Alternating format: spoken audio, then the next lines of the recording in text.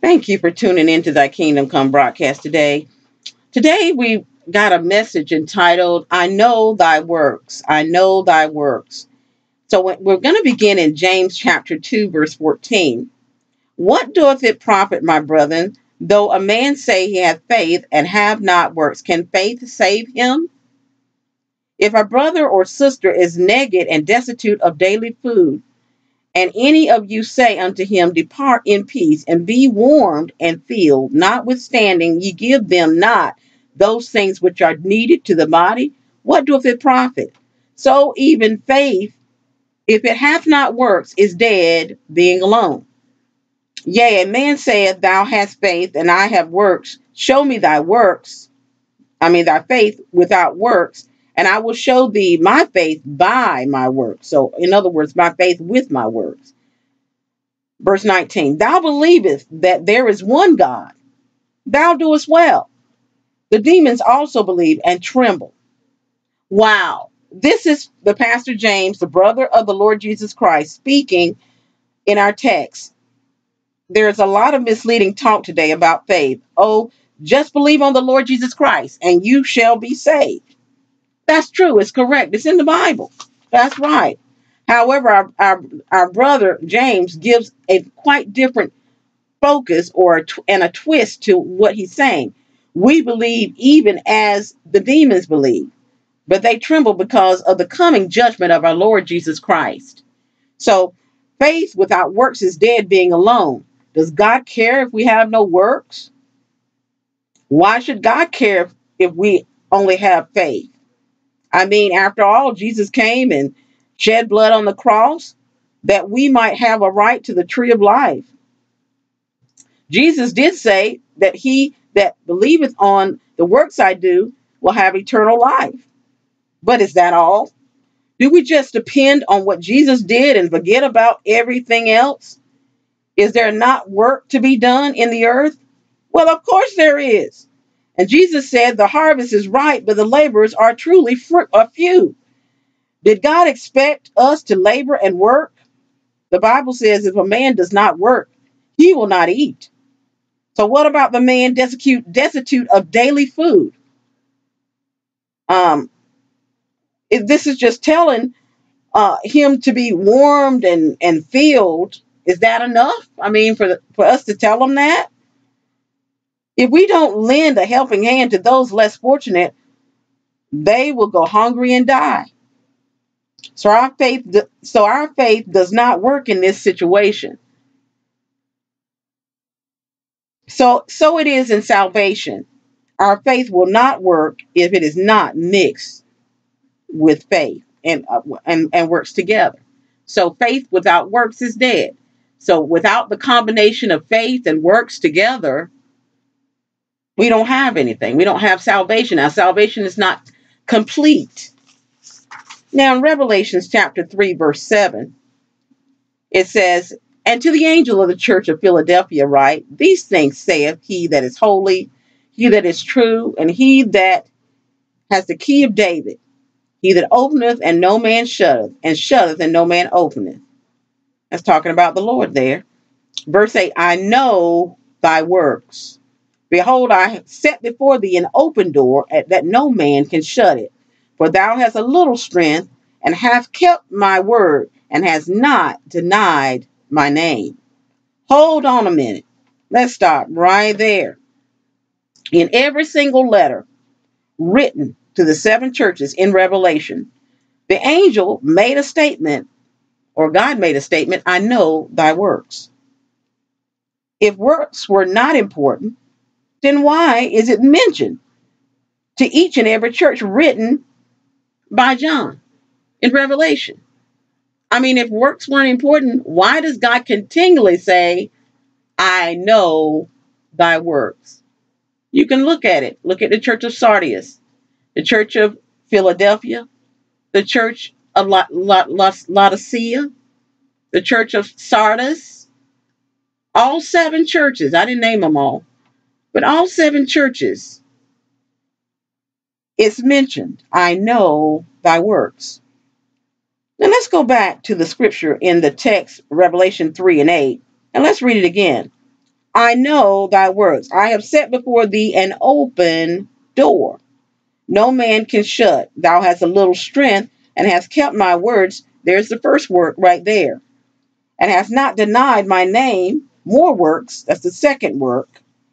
And it didn't say because you believed or had faith.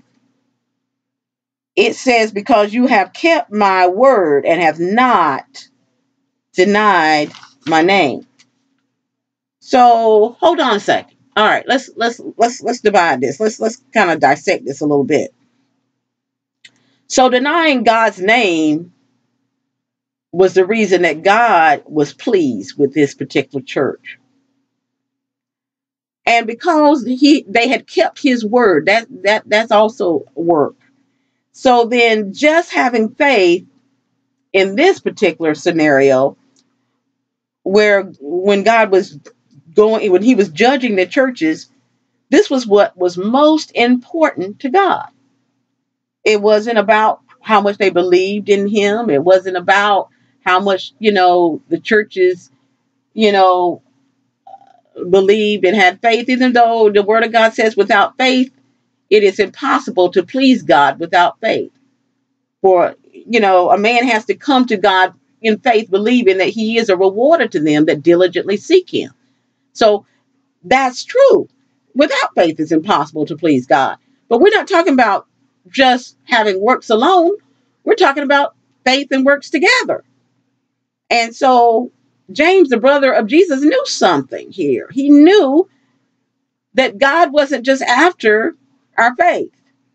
He was after us to do something about our faith, to put some faith into action. And this is where God began to judge the churches in Revelation regarding their works. You ever heard the song, Let the Works I Do Speak for Me? That's an old hymn that we used to sing years ago, but it's still true today.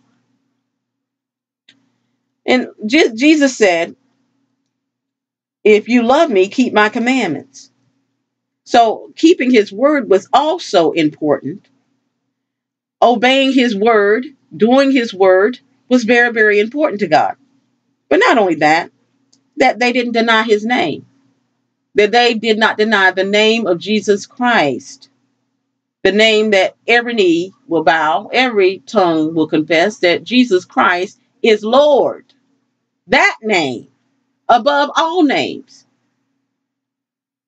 Well, if you don't believe that, listen to this. In Revelations 22 and 16, let's see who's talking in Revelation for a minute. It talks about one other thing. It identifies who is speaking to John in this book. In Revelation 22 and 16, it identifies who it is exactly. It says, I, Jesus, have sent mine angel to testify unto you these things in the churches. I am the root of the offspring of David and the bright and morning star. So God continually kept saying to the churches, I know thy works. So does God know our works today? Is it important how we treat others? Treat one another even. He said, you will know them by their fruits. His name is very important to him, and obedience to his word is also very, very important as well. In James, it says, faith without works is dead, being alone. Even the devils believe and tremble. But I wouldn't want to be those demons, for were doomed to hell. And they were doomed for hell, and I will say they more than likely will stay in hell. I don't think they're going anywhere anytime soon. Those demons believe and tremble. So it says you do well. You believe that in Christ, the demons believe also. And they tremble because they know they await the coming judgment of the Lord.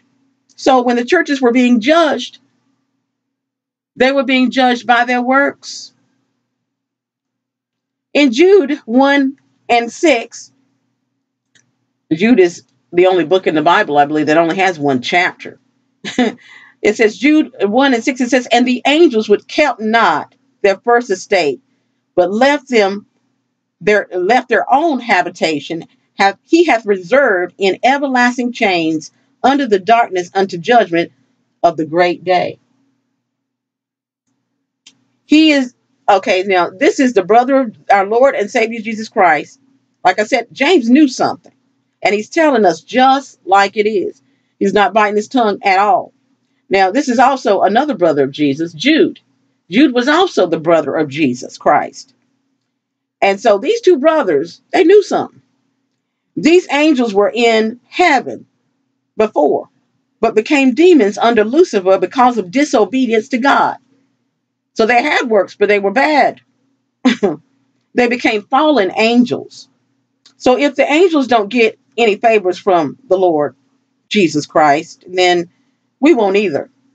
We are made in his own image, but so was Jesus. And Jesus is telling us today what we have to do. And let us hear the conclusion of the matter. According to Ecclesiastes 12 and 13, it says, let us hear the conclusion of the matter. Fear God and keep his commandments, for this is the whole duty of man.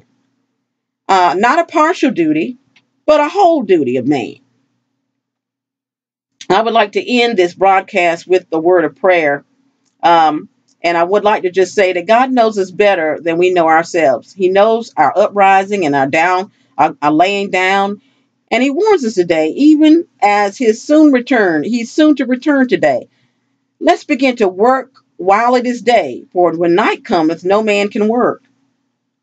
And let's go ahead and pray. God, Father, in the name of Jesus, help us to continue to work the works of him who is all-knowing, just and true.